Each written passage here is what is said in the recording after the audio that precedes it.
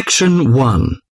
In this section, you will hear a conversation between a woman and the librarian. Now you have some time to look at questions 1 to 6.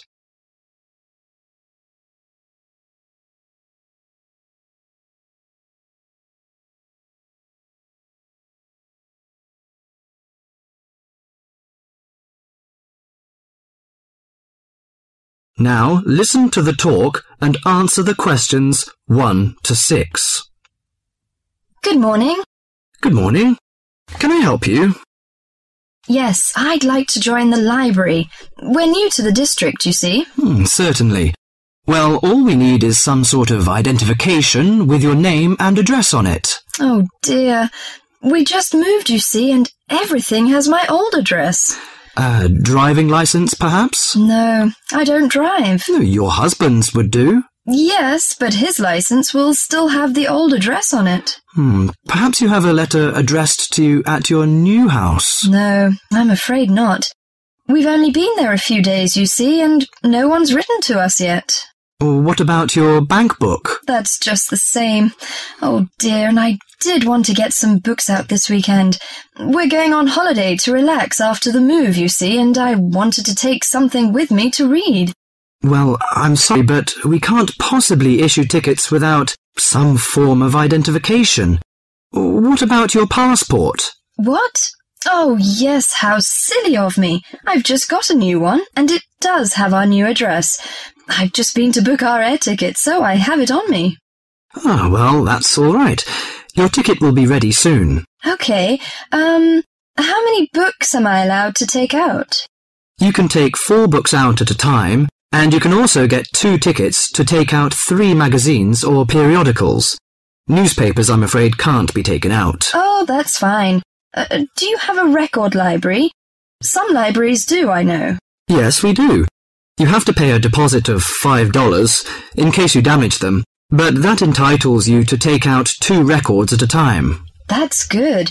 Could you show me where your history and biography sections are, please? Yes, just over there to your right.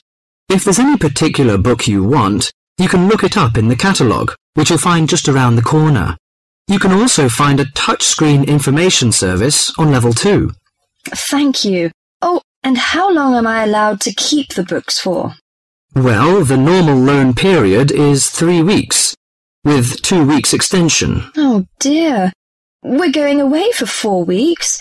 Can I renew them now? I'm afraid not. You must do that at the end of 3 weeks. I see. Thank you very much.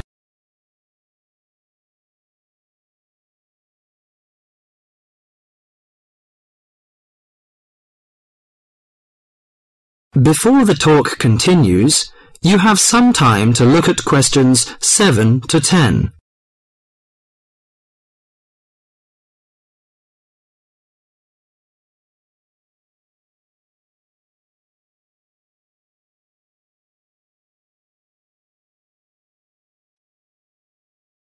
Now listen to the talk and answer the questions 7 to 10. Well, let's go into some details. Your name, please, madam? My name is Barbara. The surname is Cooper. It's spelt as Cooper. Fine. And what's your contact number? If we have new books coming, we can contact you in time. Good. You can call me on 723-6518, but it's better after 5 p.m. You know I have to work during the daytime. Do you need the office number? I don't think so. It's enough. Could you tell me the address? I lived in King Road, but of course you need my new address. It's 25 St. Mary Road, Hanwell. That's Hanwell. Is that right? Yes. Do you need the passport number? I just brought it with me. Here you are. Yes, thank you. The number of your passport is G57980942. OK, and your ticket is ready. The number is M930123. Thank you. Could I take a look around and check out some books? Of course, as you like. That is the end of section 1.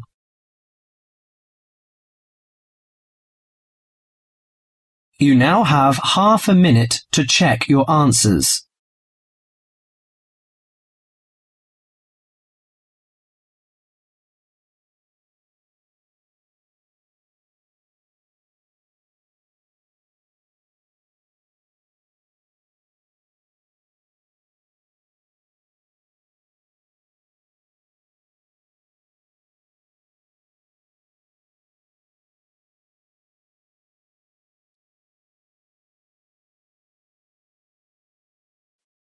Section 2. In this section, you'll hear an introduction on cheese making. You have half a minute to read the questions 11 to 20 first.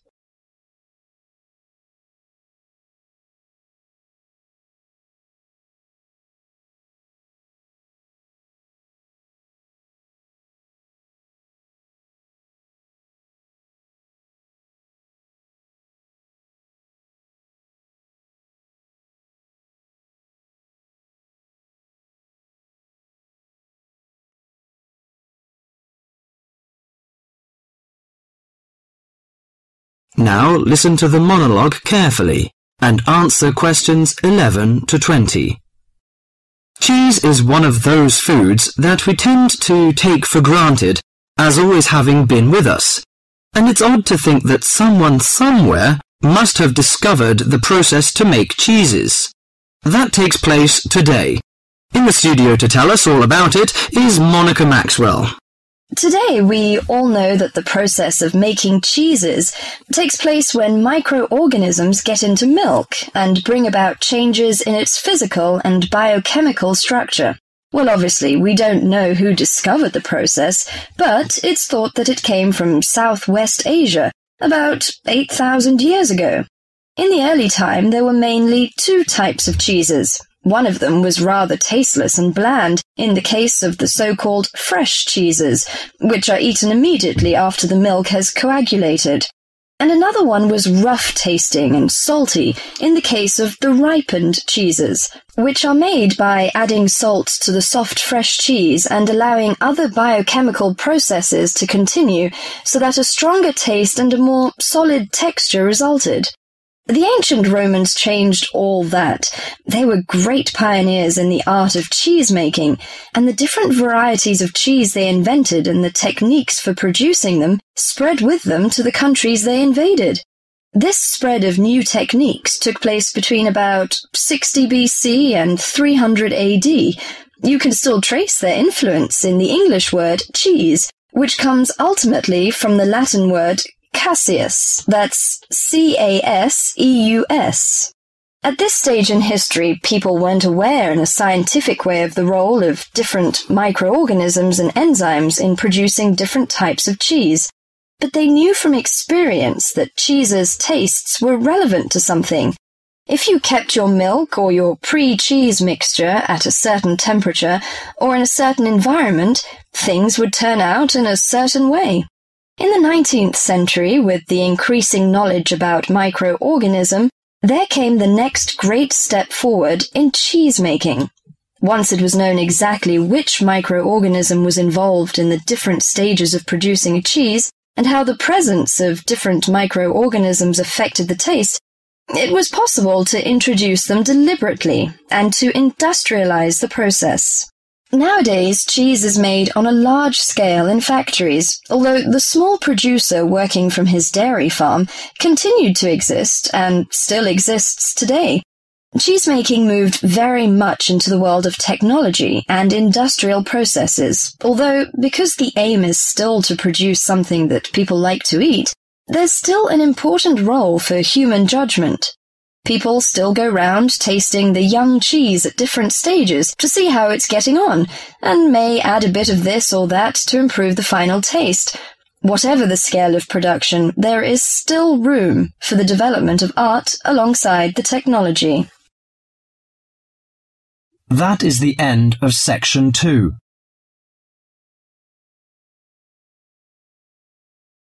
You now have half a minute to check your answers.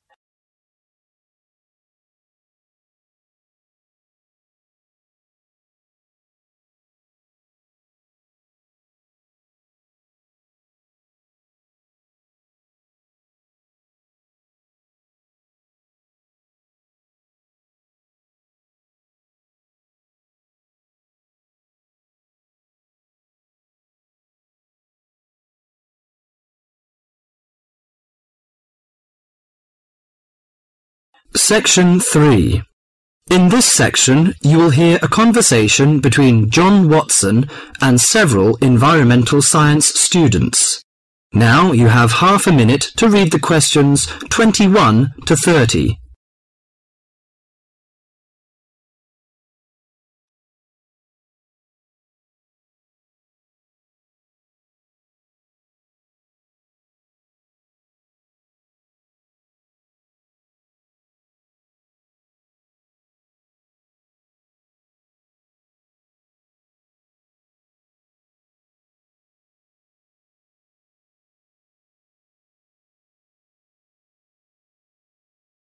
Now listen to the conversation and answer questions 21 to 30.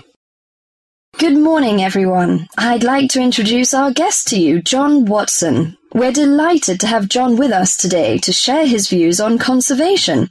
As environmental science students, I know you'll have a lot of questions. So let's kick off by asking him to tell us how he got involved in the environmental movement. Thank you, Deborah. It's nice to be here. When I was 7 years old, back in the 1940s, my father bought 200 acres of land on the central coast of New South Wales in eastern Australia. The marvellous thing about it was that it was virgin bush. In other words, completely natural. But this kind of country doesn't exist anymore. Oh, what do you mean by that? Well, let me explain. We went to live there when I was 10. When I was 12, the foxes and cats appeared, and by the time I was 14, there were no native animals left. You mean that within 4 years, all the native animals had gone? That's exactly what I mean. But it took a while for people to realize what was going on. So, you're saying that it was the cat and the fox that killed off the native animals? Absolutely right. But back in the 1970s, people didn't realize it. Even though Australia was losing wildlife faster than the rest of the world combined, people were blaming the farmers and miners, but not their lovely little pussycats. The domestic cats you're talking about? Exactly.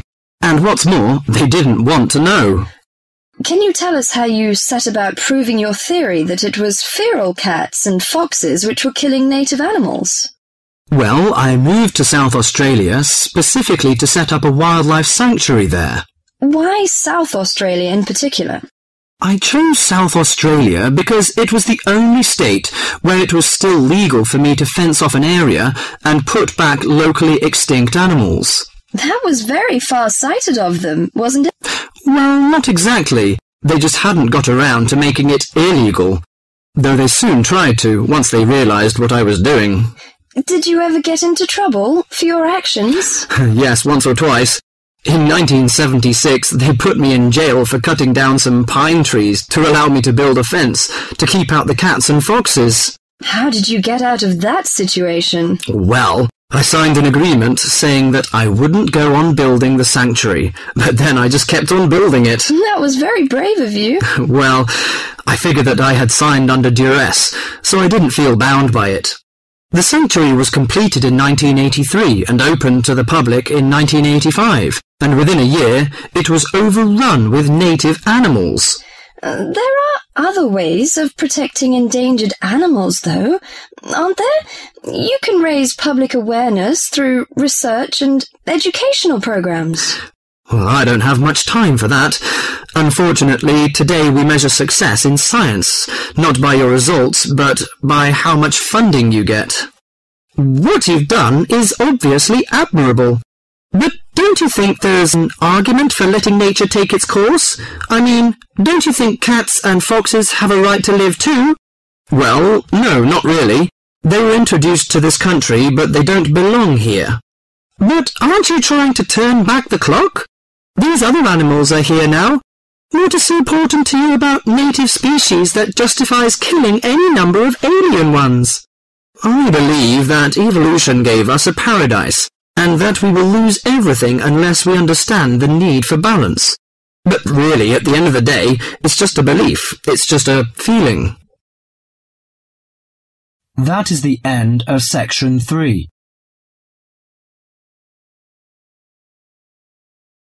You now have half a minute to check your answers.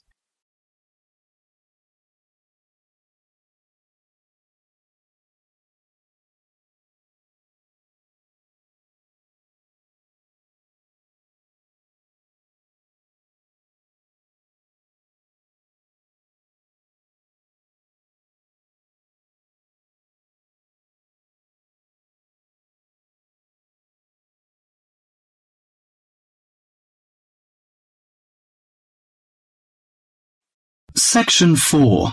In this section, you will hear a lecture on the research on teen brain. Now you have half a minute to read the questions 31 to 40.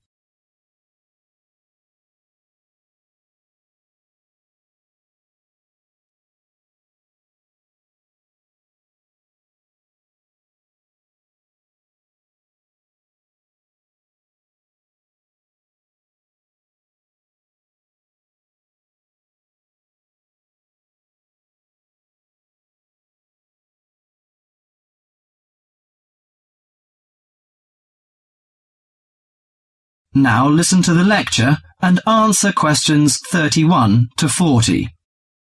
Today our guest is Joseph Parks, Medical Director for the Botany Department of Mental Health. He's going to give a lecture about the research on teenage brain. Good morning, everyone. Today I'm going to introduce the new research about adolescent mind, the teenage brain. How much do you know about that? Do you believe in brain scanning? Do you think we can judge whether a teen is normal or mentally ill? Or it's just another immature test? The new research shows a teen brain is in the middle of disordered changes. Those changes, scientists now believe, are so significant that they may reveal the mysteries of mental illness, explaining why some teens commit suicide, why others harm their classmates, and why some emerge later in life with mental disorders. The research looks forward to a day when teens could be tested for suicidal depression as easily as they are for heart disease. But there are signs that society, and parents in particular, would reject such a tool. Many parents question the validity of a mental health diagnosis. They fear that their children will be falsely tagged with a mark that he or she is abnormal. At the center of the debate is the teen brain, its confusing architecture, and the difficult question of what's typical in a teen and what's not. Under the old thinking, the adolescent brain was fully formed, needing only to be filled with facts, figures, and experiences to become an adult mind. At the same time, many people rejected the idea that young people were even capable of developing mental illnesses. However, the new research shows a teenage brain is an organ in transition. It has an unstable and vulnerable composition. The evolving teenage brain clearly isn't adult-like until the early 20s. If teens act young and stupid, it may be because brain areas that govern rational thought are not mature yet. All that is fine when the brain develops normally. But if the teen brain fails to successfully reinvent itself as an adult brain, mental illness may happen. Researchers increasingly believe if that process stops for some reason, teens are likely to develop mental illness. Early warning signs might be disregarded, as adults may think them the typical teen behaviors. Perhaps the chief hope of the new research is that it could make a difference for teenagers suffering from mental disorder and major depression. These can lead to suicide, which for years has been the leading cause of death for teens. Until recently, scientists couldn't peer into living brains to look for changes associated with normal development or mental diseases. That is beginning to change as researchers develop ever more sensitive brain scanners. However, the composite pictures are somewhat misleading. A snapshot of an individual brain may fall somewhere between normal and mentally ill. For now, psychiatrists and psychologists must still rely on interviews and observations of children's behavior to diagnose mental illness. That is the end of section 4.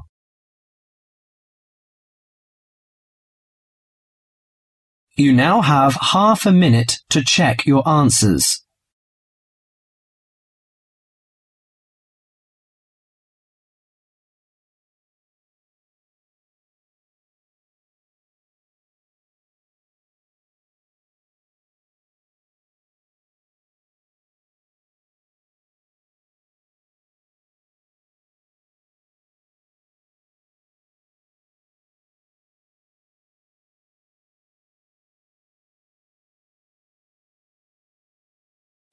That is the end of the listening test.